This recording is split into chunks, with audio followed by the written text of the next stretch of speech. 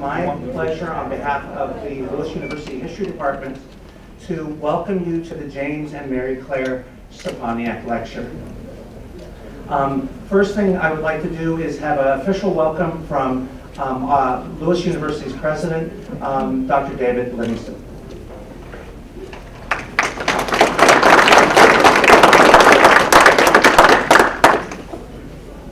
Thank you, Dr. Kremen. It is a real pleasure to be here. I apologize. It's kind of an odd mix of the table and the podium, but we'll deal with that.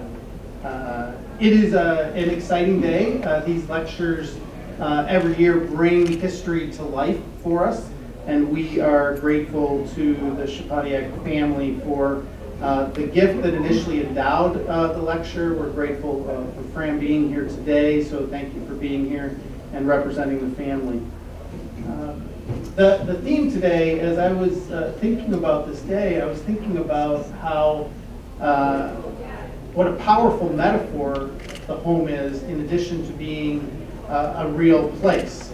And I was thinking about how it represents belonging and a sense of being welcomed and the place that we grow up, but also because yesterday was Halloween, I couldn't help but thinking of haunted houses and how it can turn that metaphor of this belonging and wonderful place into this place that invites us into that darker, more scary side. I am very excited to be here with our panelists today. Kelly Klobuchar, president of A Muse Consulting, Scott McCaffrey, executive director of the Farnsworth House in Plano, Illinois, and Donna Sack, vice president for community engagement and audience at the Neighbor Settlement. These three people, along with our own Dr. Dennis Kremen, who heads up our History Center here at Lewis University and is a professor for our students, I think are going to offer us an amazing afternoon of ideas. I'm really pleased that Fran was able to join us today to represent her family in their gift to both the Lewis community, but the broader region in terms of being able to emphasize history and the power of history in our lives. We are here today because of the generosity of James and Mary Claire Sczepaniak. Jim and Mary Claire were teachers in our community. They embraced education. They had an appreciation for history. And that culminated in a philanthropy that allowed their life goals to be lived out for generation after generation, which is part of what we see here today. History is an important part of Lewis University. We were honored in the last few months to be kind of the coordinator and host for a couple weeks of the Woodrow Wilson and the Great War traveling exhibit, which is leaving the region in a few weeks to head to Princeton University. So we're very excited to have that as a part of several different places in our region. I also want to just make sure that I mention, I'm sure Dennis will also mention this, but though we don't have the exact date, we do have the person who will be speaking at the spring part of this series. So Dr. Jeffrey Wara from Northern Texas University, who specializes in modern military history, will be speaking on his latest book, Sons of Freedom, The Forgotten American Soldiers Who Defeated Germany in World War II. And he'll be here in the spring, and we will look forward to his speech.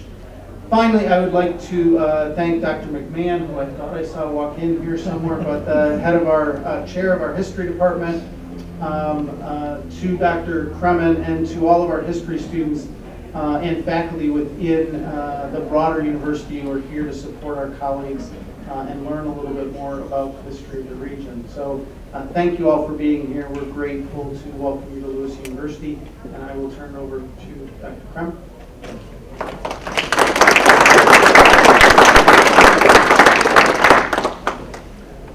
Thank you, Dr. Livingston. I just wanted to add a few more comments. You know, here it is on All Saints Day. And really for the history department and for this community, you know, Jim Sczepaniak and his wife Mary Claire, especially Jim, loved history. He loved getting out to events like this. And it was such a pleasure to always see him. So I'm so pleased that we're able to carry on his memory and his work and love for this field.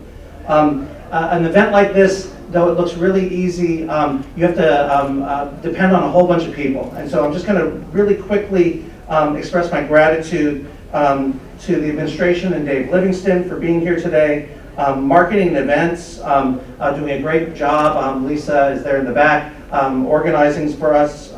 University Advancement, such a great partner. Marketing and communications, and then our colleagues already acknowledged in the history department.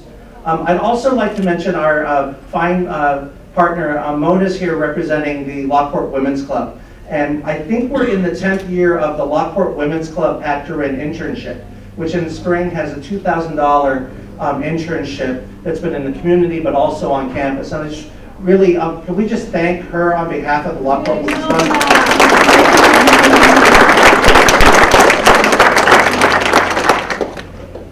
We're in the midst of the Illinois bicentennial. In 1818, Illinois became a state, and the thought behind this is, in the History of Illinois course, we bring our students to the history in our backyard. They go to Isla Lacoche, they go to the Gaylord building, they go down to the Joliet Ironworks site. We have a lot of sites that are right in our backyard, and this group here, this panel, has a lot to say about history in our own backyard and getting out and experiencing that. And so I really just want to thank them for being here, and also bring up that this area of historic house museums, we took as our point of departure this anarchist guide to historic house museums, which really just argues that the field really needs to be turned upside down. But a lot of times when you think about historic houses, there's a big yawn. And so I'm hoping to gain insight into these sites. So the format will be each speaker will present some slides and do a presentation, then we'll have a short time for a panel conversation at the end. Okay? And we'll start with Kelly, then go to Scott, and then go to Donna. Thank you very much.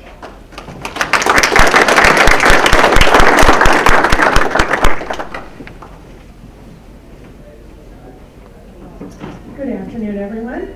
My name is Kelly Klobuchar. I'm president of Amuse Marketing and Consulting, and I work with a variety of clients in historic sites, small museums, and more often than not, little house museums.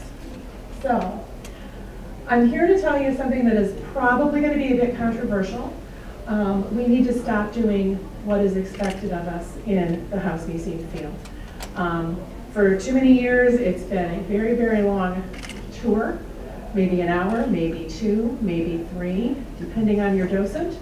And it is time to start to give people what they want. So why should we do the unexpected? Well, there are a couple of facts out there that are startling when you really look at them. First of all, there are more historic house museums in the United States than there are McDonald's restaurants. Let that sink in for a second. How many historic house museums have you been to this year? And how many times have you been to McDonald's this year? Okay, so that's a pretty major problem. Our audience is dying. And unfortunately, I mean that literally. The average age of people who visit house museums is older. People in their 20s are less interested than people in their 60s, 70s, and 80s. Partially this is because they don't have time, they don't have money to travel, but we're not really replacing that audience year from year to year. We don't typically have a whole lot of local support in a house museum. Some do, but a lot of them are like, yeah, that's that old house up the hill, and some weird people lived there one time, or some historic people lived there one time, and yeah, I'll go see it someday. But think about how many times you've not seen things in your own backyard. And as somebody I write a blog called The Backyard Tourist, and for a majority of the time my followers are coming up to me and saying, wow, I never knew that was there, and it's really literally in my backyard. It's 2 blocks from my house, and I've never been. I didn't know it was open. So that's a problem we're seeing as well. We have to change our public image. People think we're really dusty, and they think they're going to be forced into a 3-hour guided tour, because it's happened to all of us at one time or another if you're a house fan.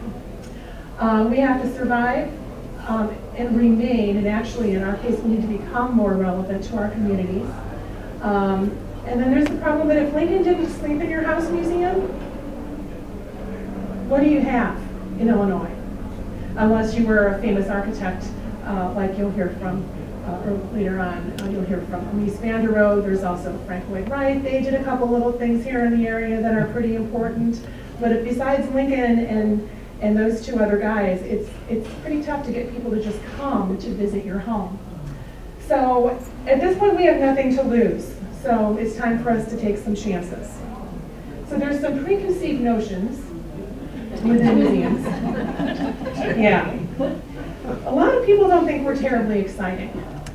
Now I'm sure that those of us in the room probably are, I'm sure that you, just because you're here, attend things like lectures and concerts and art shows and cultural events and house museums and other kinds of museums. But unfortunately, we 60-some people are not the norm, because there are a lot of people who are not here today. So that's something to keep in mind. The other thing people think about house museums,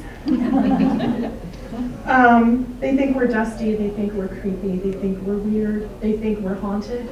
The house I worked in for 8 years, people were disappointed when I said it wasn't haunted. And I'm like, wow, that's a weird reaction, because you're actually hoping somebody is stuck here for all of eternity in this house that you've only visited one time. So, it's an interesting thing from people. So what we have to do is figure out how we are going to rebuild our audience.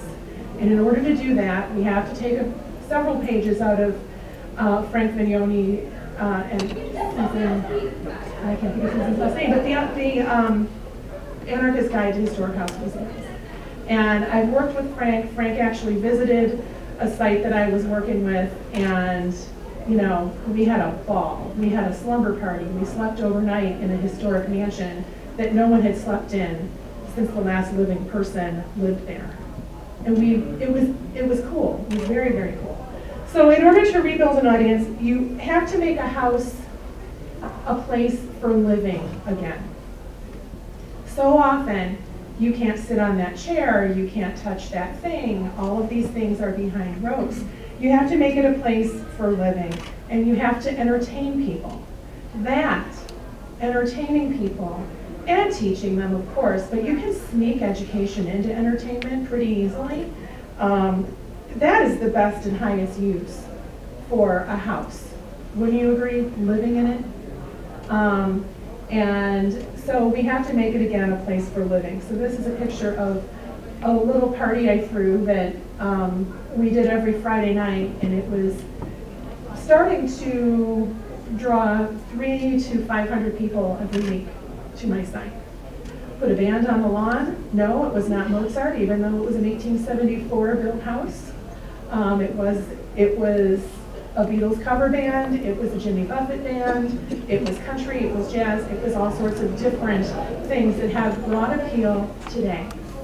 So we breathed life back into the house that you can see in the background there. The other thing that is extremely important for all of us, and I'm sure that each of these things are going to be touched on by my colleagues, so I'm just kind of giving you an overview, but your words and your advocacy. And all of us here in this room, as fans of history, can advocate for house museums and museums in general. But you have to use strong words. You have to say, this place matters, and it matters to me, and here's why. And you have to preserve this place for the future generations. And you need powerful imagery. Those are my nephews. I will rent them to you if you need them for your historic house. The big one really likes to go, actually the 2 biggest ones like to go to historic homes, and you'll see, I think, another slide of them later on. But this was a very powerful image, and it went all over the place. I don't want to call it viral, But it was big. It was a big deal. So use powerful words and imagery to advocate for your site and tell your story. The other thing that we never let people do, how many of you have been to a historic house and they say, no pictures? Can't use a flash, can't use, I mean, obviously flash, yes, that would be problematic if you have 1 million visitors a year, and if they're all using flash, yes, that might bother your text ads and your wallpaper and things like that. But aside from, you know, the Biltmore, who has 1 million visitors a year? You know, we did the Frank Lloyd Wright House even, and Farnsworth, I mean, we're not approaching that. So at the last site where I worked full-time, we created a photo pass. And of course, I've done this everywhere I've consulted as well. In this case, we were charging people $5 to buy a photo pass, and then they were putting pictures on Facebook and doing my marketing for me. It was wonderful. So we've got to come from a place of, yes, we can't have all of these rules. Having the guides up so you can't walk into a room fully and then say, no, you can't take pictures. It's too many no's, and no one likes to hear no. So how to shorten a 3-hour tour. These two guys are the two biggest little people in the slide a couple slides back. That's Owen and Jackson. And I had a problem at a site where I had tours that literally, I had 2 guides that were 3-hour tour people. I'm not joking around, I'm not exaggerating. And the average tour was about 1.5 hours. And our average attention spans are about 38 minutes. And then we all start to check out. And that's actually getting shorter and shorter and shorter because of social media and everything else. So I had an idea, because I was trying to reach some family audiences, to train these 2 little monkeys on giving tours. And actually what I had them do is train me. I had them take me through the house, and they told me what was interesting and what they wanted to know more about in each room. And I answered the question. So we marketed it as a family tour, and it was a discounted rate for whole families, but we didn't know if it was going to work or not. And these guys managed to get families, groups of 20 to 30, through this house that my docents were taking 1.5 hours to get through in 22 minutes. So I started having docents, instead of me, follow them on the tour and say, you are not to speak unless the children are asked a question that they don't know the answer to.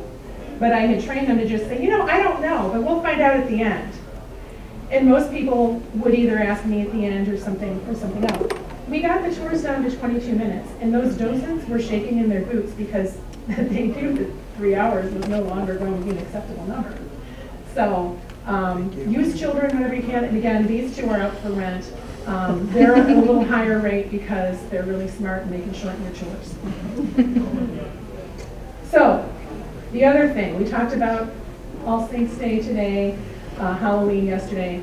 Can we talk about ghosts and historic houses? We're divided on this. Some people say no because it's history and it's disrespectful, and I tend to agree depending on the house. But what you can do is program in different ways and talk about other things that are spooky but aren't ghosts. And so we talked about Victorian funeral customs, and we talk about, we actually had a paranormal team come in, but they didn't investigate our house. They did the 5-minute reveal, which is the best part of every ghost hunter show on television at the end when they show you what they saw and heard. And they did a reveal for every place they went that year. And it became one of our biggest fundraisers because every year they had new stuff. And we still weren't haunted. So it worked out really well. The other thing I advise is use the land that you have. The site where I worked for 8 years, we went from having 20 events a year in 2009. I started in August of 2010, and when I left this February, I had between 100 and 120 events scheduled from now through the end of 2020. So we really built the program. A lot of it was outside. That's no wear and tear on the house. So we had yoga, we had classes, we had children's songs. This was a storytelling event where everyone had to tell their stories by singing songs. So it was One guy sang the wreck of the Edmund Fitzgerald. I don't really recommend that one because it's long and a little sad. But otherwise, it was a pretty fun event. And I'd like my history friends are laughing at me, but otherwise, it was really fun. And most people who attend an outdoor event will eventually say, hey, is that place ever open? Can I go inside? And yes, 360 days a year you can. So that worked out very well for us. And then the other thing is right sizing. Look at big events that you attend all the time and figure out what elements of that you can use and right size for your venue. I love to go to Ravinia, and I was 110 miles away from Ravinia and thought I have all this space. So this was our first Ravinia style concert. That one only had about 50 people, but again, by the end of it, we were having between 200, 300, 400, 500 people, depending on who we had. So it was really nice, and it was a good fundraiser for us. And it was $5 a person. So the community loved it because it was inexpensive. And a lot of them can't afford to do Ravinia once a year, but they can afford to come here every Friday. So, and they were allowed to BYOB and bring whatever picnic food they wanted. So some people would cater an entire table, others would bring Subway. It would just depend on what they were able to do. And then we also right-sized MTV's Unplugged, which was an acoustic. This was the first one. We used microphones. We didn't use them after the first concert because we didn't need it. The house was built to have music in it. And it's a small group of probably 20 to 30 people who can see this, so it's very exclusive. And this event as well was selling out. I had season passes, and you couldn't get in on a Friday night for this. So it was fun. So there's some lessons learned from doing the unexpected. First of all, it takes a long time to change people's perceptions. We still have people who yawn and say, house museums. But if we continue to work on it, they'll come around. We still do like to dress up like Victorians every now and then, but we don't have to churn butter on the back porch every weekend. I think that's something that might be okay, you've done it. That's why you're laughing. Your board will eventually come around to all of your crazy ideas. As long as you break even on the majority of them, you won't get in too much trouble. I found that personally. I was definitely one who did not ask for permission. I just did stuff, and when I got in trouble later on, I said, yeah, but look how much money I made. And they were pretty excited. So this is what people thought when I came on board. This is where we were. And really, there were images that looked very much like this of the house that I worked in. It was an old Victorian-style house with a mansard roof line, and everyone said Addams Family, Munsters, or some other psycho, unfortunately, any of those things. And then I polluted the internet with images like this, of us doing fun things, of us living in the house, of us living on the grounds, and of us doing fun things. And the community has definitely responded and has definitely changed and is attending things. So this is me. If any of you need to speak to me again, I'll be here afterwards. But that is my company, Amuse Consulting. And I thank you very much for having me.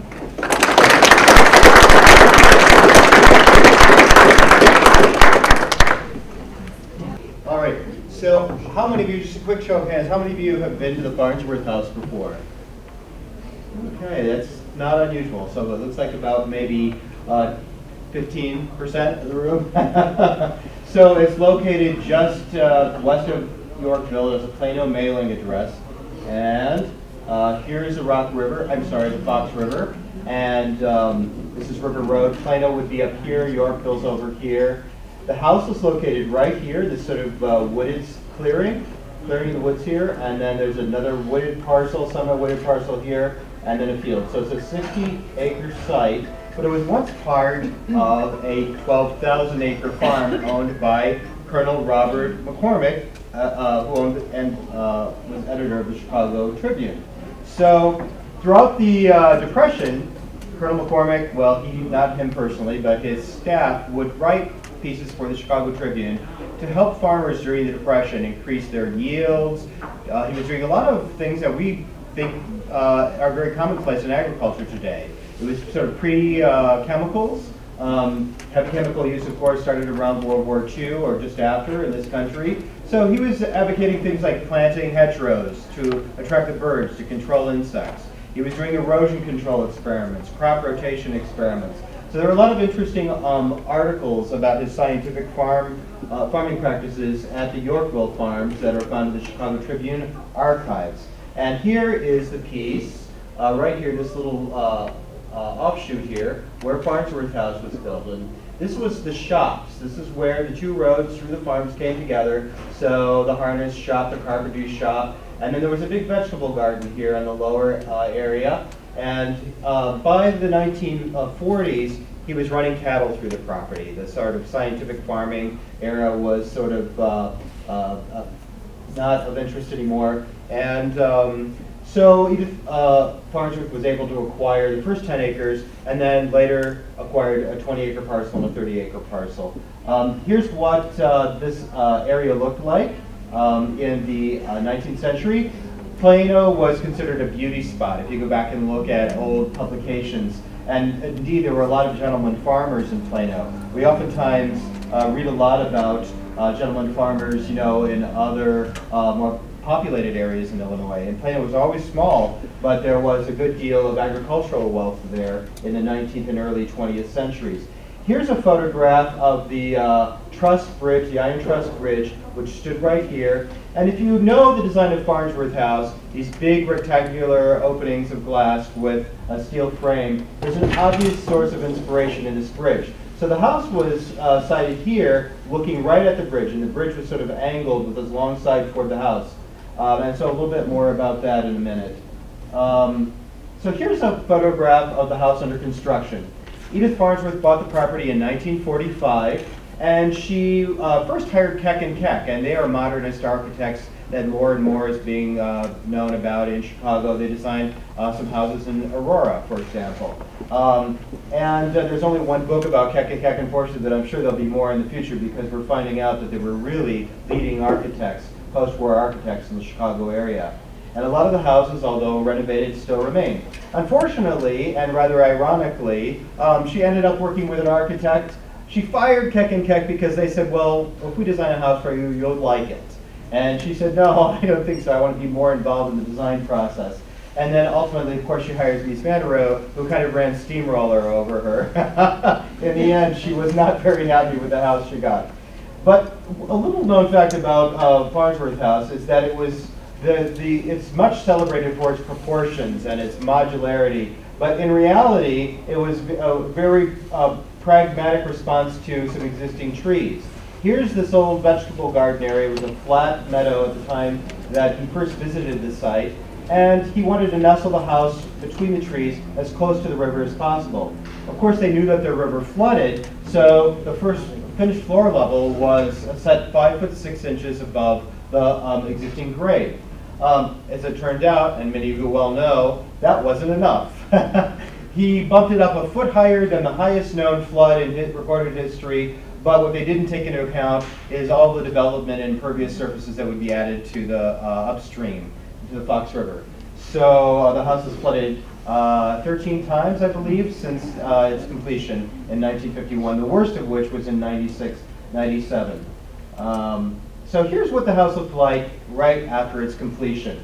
It almost looks like a Lakeshore Drive apartment just dropped by helicopter into the woods. And that was very intentional. It's a very sleek, urbane, modern contrast to this rustic setting. And because of that contrast, that heightened contrast, it started generating a lot of publicity early on. In 1947, a model was shown at the Museum of Modern Art in New York, and architects from around New York got really excited about this. They'd never seen anything like this. And so even before the house was built, it was starting to be published in architectural histories and design histories. So we have a lot of visitors who are in their 80s today, and this was on their bucket list. They're coming from around the world. Over a third of our visitors are from outside the United States, a third are from the Midwest, and a third from other parts of the United States. And it's not unusual for an elderly person to come with their granddaughter or grandson and say, you know, I studied this in college back in the 50s.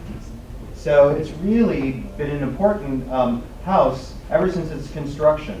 It's considered among the top 5 modern works of architecture in the world. So it's in number, and it's in Plano, Illinois. So go figure. The landscape, though, was not to the liking of the second owner, Peter Palumbo. Here's Edith Farnsworth. She was a very impressive woman. I call her a forerunner of second-wave feminism. She was a feminist in the 40s. So she was really well ahead of her time. Never married. She was an intellect. She studied classics at University of Chicago starting at age 13. Started living in Italy when she was age 17. Started translating Italian poetry and dating an Italian poet in her early 20s. And is said to have had a rumor with Mies van der Rohe. And that was probably the source of a lawsuit that continued between the two of them, but that's another story. Anyway, she liked having this modern home in a very rural setting. So here is her finished interior. It's a combination of modern furniture, Scandinavian, the United States. She was a world traveler, displayed her art in the house, much to Mies van der Rohe's chagrin. He didn't want things hung on the walls. Here are some just early color slides from the 50s and early 60s when she was living in the house. Rather happily at this point. She had a very large screen porch up to the house, so she'd come out from Chicago on Friday night, and then later in her career she was there on Wednesday evenings as well, but she'd spend the weekend. She'd throw open the doors, she'd crank up the stereo, and she would also play her violin. She'd have guests in for dinner, have slumber parties. I can show you, it was very informal, kind of bohemian. By the late 60s, this is what it looked like. But if you know the history of interior design, this was very high style, to take antiques and put them in a modern interior. So she wasn't alone in this sort of look. And of course, the second owner was Lord Peter Palumbo. Some of you might know about him. And he returned the house to the Miesian aesthetic. Mies van der Rohe's furniture, a very stark modernist design, and that's how it's presented today. This is the Barcelona Pavilion. Some of you might know this if you've studied architectural history. Mies was already a well-known architect by 1928, but this really catapulted him onto the international scene. And because of this building and a few others at the time period, the international style of architecture evolved. Here's his Villa Tugendhat in Czechoslovakia from 1928, 1930. You'll see a lot of similarities to the Farnsworth House in that house. And then finally to the Farnsworth House, which was started in 1945 but completed in 1950-51. We have a visitor center at Farnsworth House, so those of you who haven't been there before, we have an orientation film, a gift shop, an outdoor cafe, and then we have a separate Farnsworth gallery, and we have 3 to 5 shows a year. This is the wardrobe, which was essentially a room divider from the house, and we put it here because it's $500,000 to restore it, rebuild it by today's dollars, so we keep it out of the house as the house continues to flood, unfortunately. All right, so here's the house in winter. I hope all of you will visit us. It's beautiful in winter. We're open on Tuesdays and Saturdays this winter, and we're having a series of holiday house parties. So the first 2 weeks in December, you can come with your friends and tour the house decorated in 1950s style. And then we're having 3 cocktail parties on November 30th, December 1st, and December 2nd. And we can talk a little bit more about that in a minute, but certainly, as Callie was showing, the idea of an old stale house museum is one that we want to avoid. We have a very active schedule of programs and events at Farnsworth House, and trying hard to appeal to a broad range of visitors.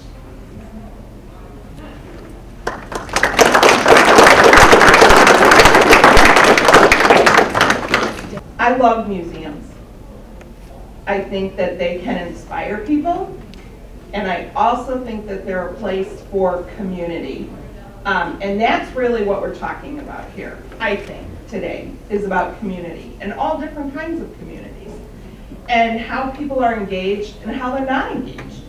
Let me tell you a little story about Naples Settlement, and I think that you'll see that we are a site in transformation.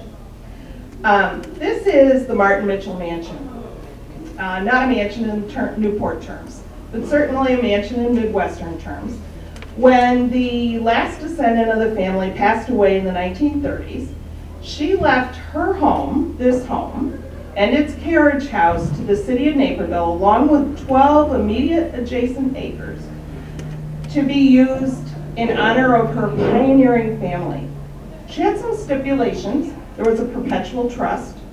The museum would always be a museum, and it was to be a place for gathering the community.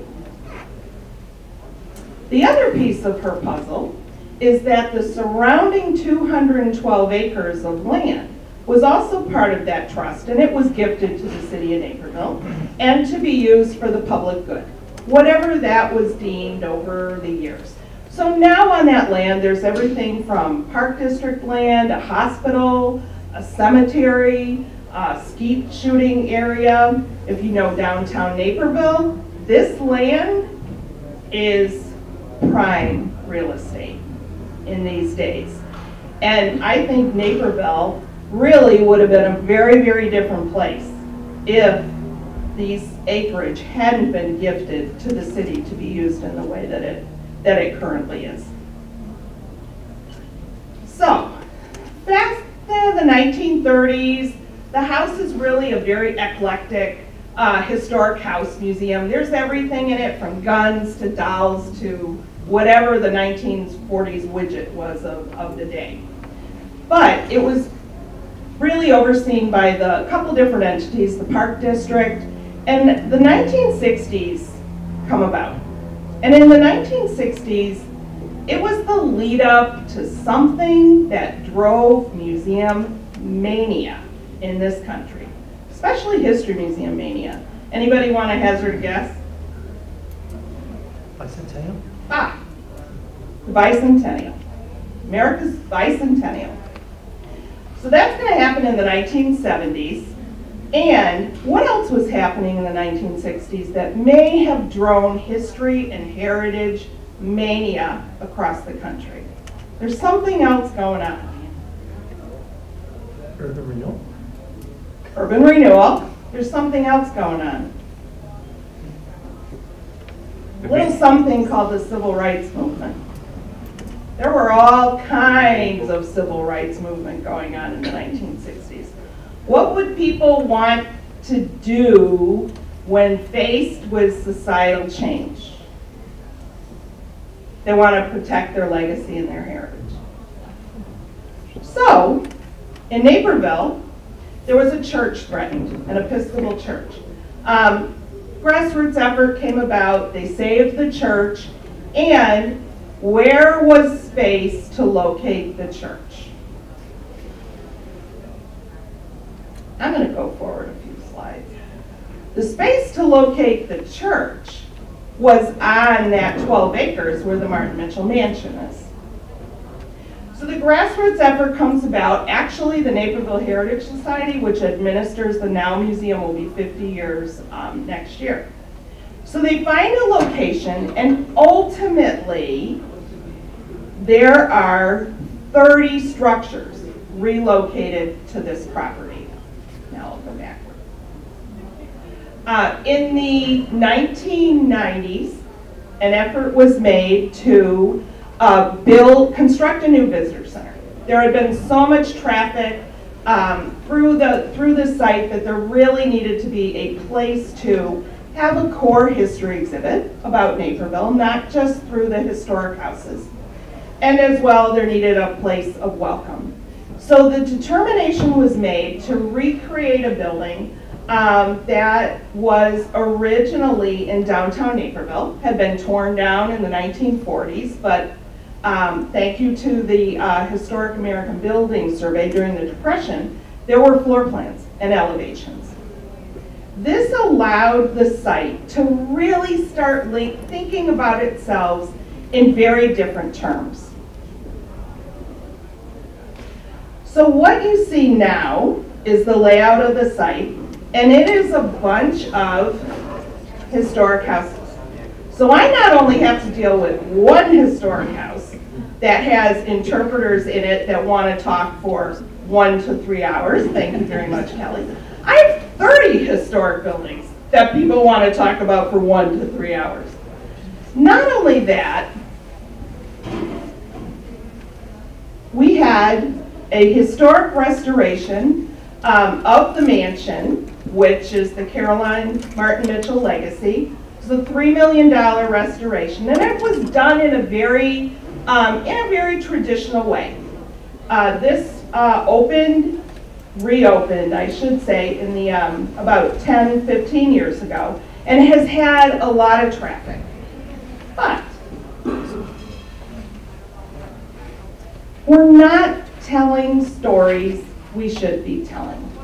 Remember that preemption house was built so that we could put in there a core history about Naperville. The core history exhibit is actually wrapped around 42 local paintings, folk art paintings by a gentleman who actually was a sign painter for a very large furniture company that used to be in Naperville. So we're telling the narrative of Naperville's history through the eyes of a gentleman who was painting in the 1950s to about the 1980s. Now, what do you think his view of Native American history was? Think about popular culture. What's coming in? Westerns, John Wayne movies. You know, this is kind of the worldview. So we know that we really need to work with this. We need to decolonize this exhibit, tell part of this history, a substantial part of the history, through the eyes of people who had lived experience. It was the Potawatomi that were on the lands that Naperville now reside on, and they had an incredibly thriving community. When Napervillians came in the 1830s, they probably knew full well that they were going to be able to preempt land because we would have the Indian Removal Acts shortly thereafter. But we don't tell that part of the story. We only say, you were able to preempt land at $1.25 an acre. But whose land was preempted? What was that story? What was that narrative? So we're currently looking back and saying, how do we need to tell this story? So, we are currently undergoing a capital campaign. I use the word undergoing literally for anyone who's run a capital campaign. And we're looking to how can we change and tell our narratives of contemporary Naperville through a historic village that really was designed to tell a story that went from 1831 to 1907. First, we had to change our mission. We had to say, we're going to be sharing Naperville's history through today. To make this relevant today, we have to tell the entire narrative.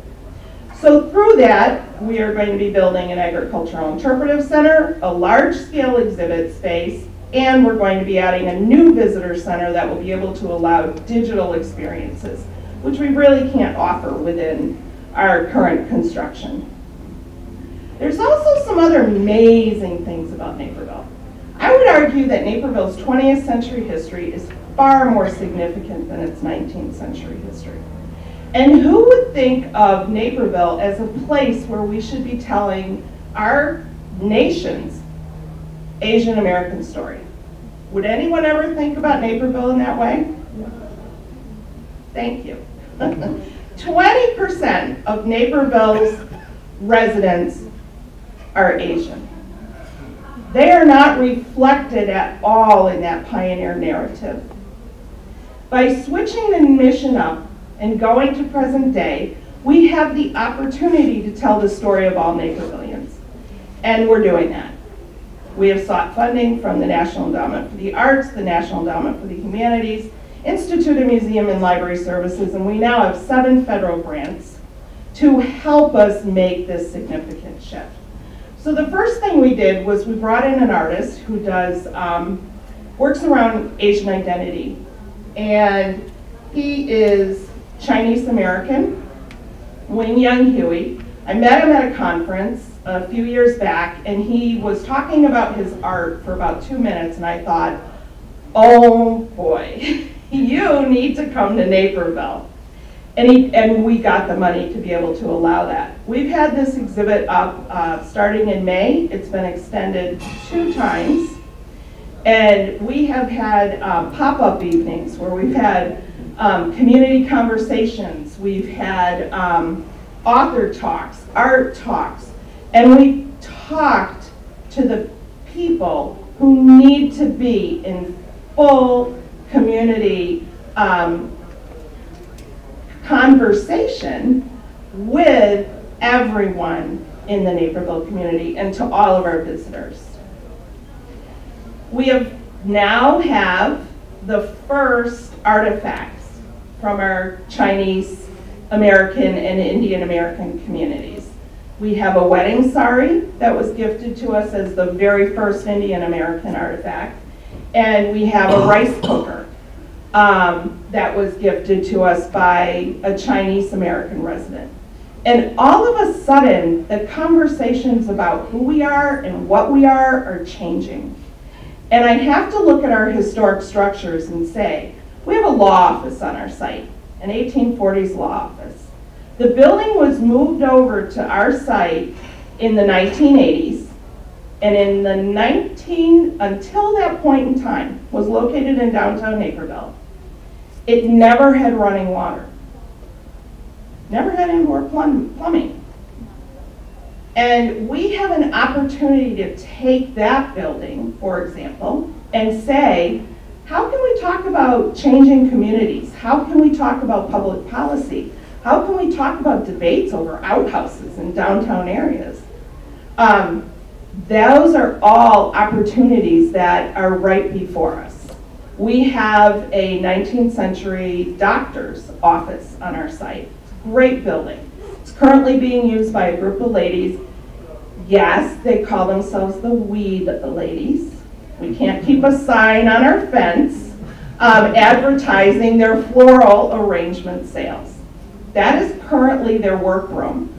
Would that not be a better place to have partnerships to talk about the opiate issue that we have in Naperville and kids dying because they're addicted? Is that a better way to utilize that building?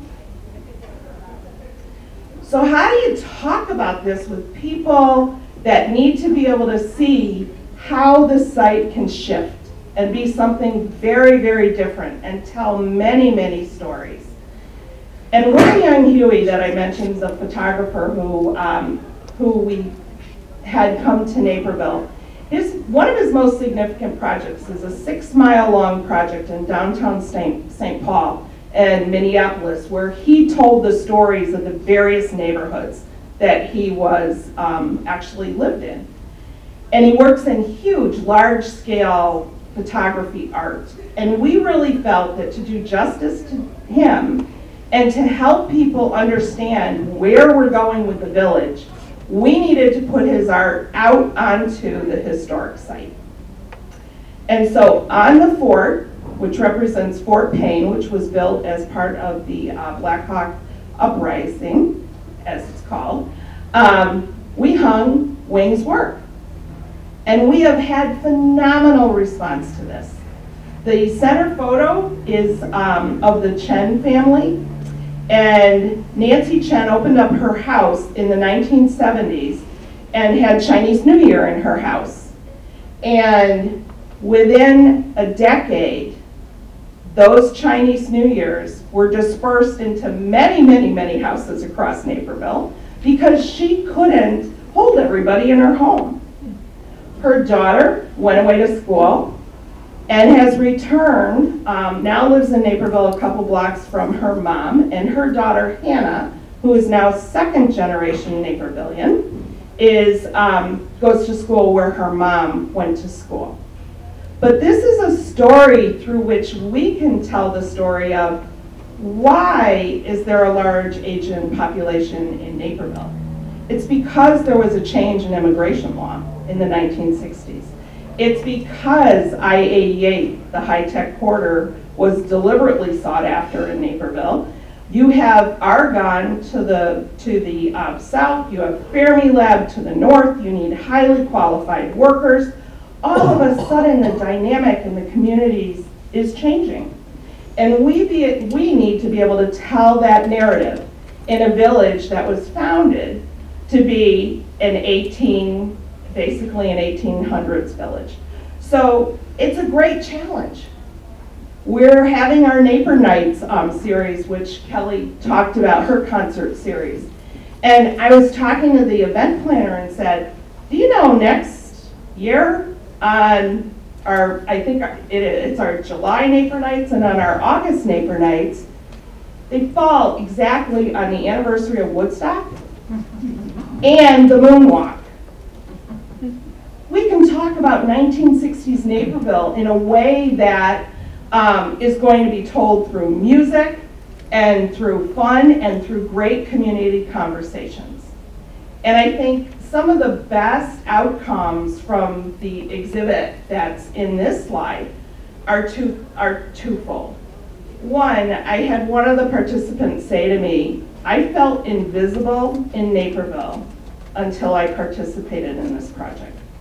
Invisible. He had lived in Naperville since the 1970s. That's pretty powerful work that museums can do. Nancy Chen, who's photographed in the middle, said, Joe Naper, nobody ever made a connection for me before. Joe Naper was not my connection to community history.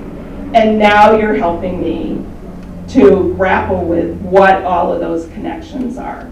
So I think all of our buildings, whether it's Farnsworth House or whether it's a small historic house museum, we all need to think very, very differently. The cover of History News this month is a National Trust property, actually, that was a historic house for quite a number of years, and the decision was made, you know, maybe the best thing for that house should be that it should be a house.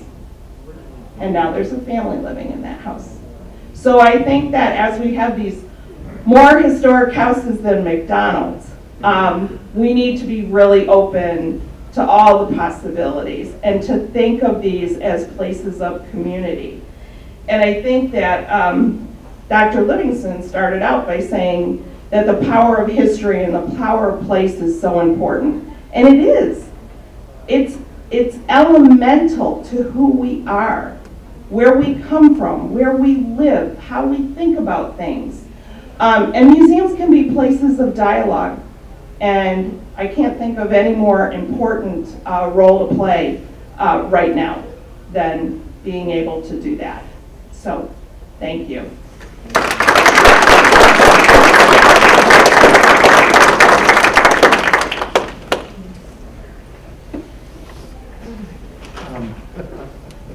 So I'd like to again thank Kelly, Scott, and Donna for their wonderful presentations. I think it gives you an insight to this dynamic field of historic houses and what's going on. What I'd like to do now is invite our off-campus guests. We have a small reception here, small luncheon. So if our guests could go first, and then we would have our students go next. You can help yourself up. Help yourself to lunch. We would start from the right and go towards the left. And again, Kelly and Scott and Donna, thank you so much, and they'll be available for any questions that you might have. Thank you very much.